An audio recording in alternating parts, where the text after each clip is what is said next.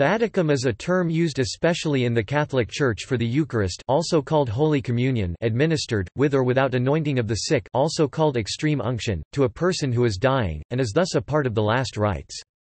According to Cardinal Javier Lozano Barragan, the Catholic tradition of giving the Eucharist to the dying ensures that instead of dying alone they die with Christ who promises them eternal life.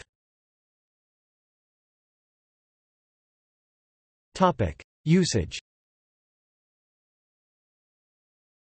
The word viaticum is a Latin word meaning, provision for a journey, from via, or way.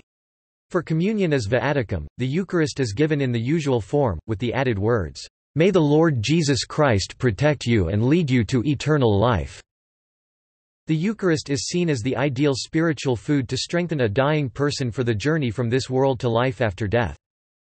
Alternatively, viaticum can refer to an ancient Roman provision or allowance for traveling, originally of transportation and supplies, later of money, made to officials on public missions. Mostly simply, the word, a haplology of viaticum, with you on the way, indicates money or necessities for any journey.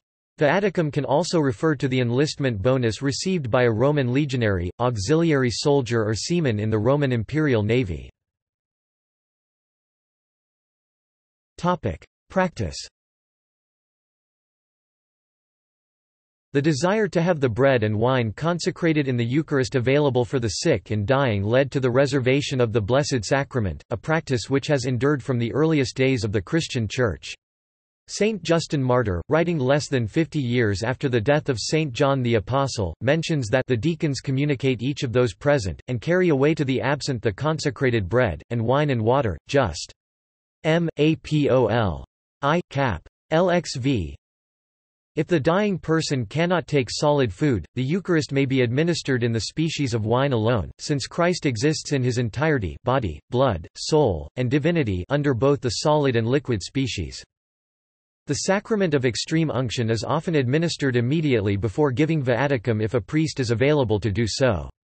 Unlike the anointing of the sick, viaticum may be administered by a priest, deacon or by an extraordinary minister, using the reserved Blessed Sacrament. Relation to superstition.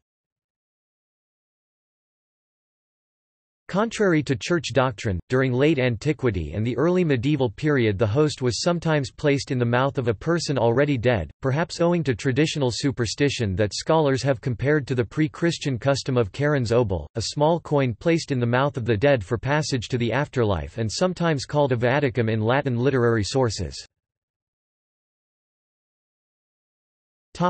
References. Bibliography. Rubin, Miri, Corpus Christi, The Eucharist in Late Medieval Culture, Cambridge, Cambridge University Press, 1991. Snowick, C.J.K. Medieval Piety from Relics to the Eucharist, A Process of Mutual Interaction, Leiden, Brill, 1995.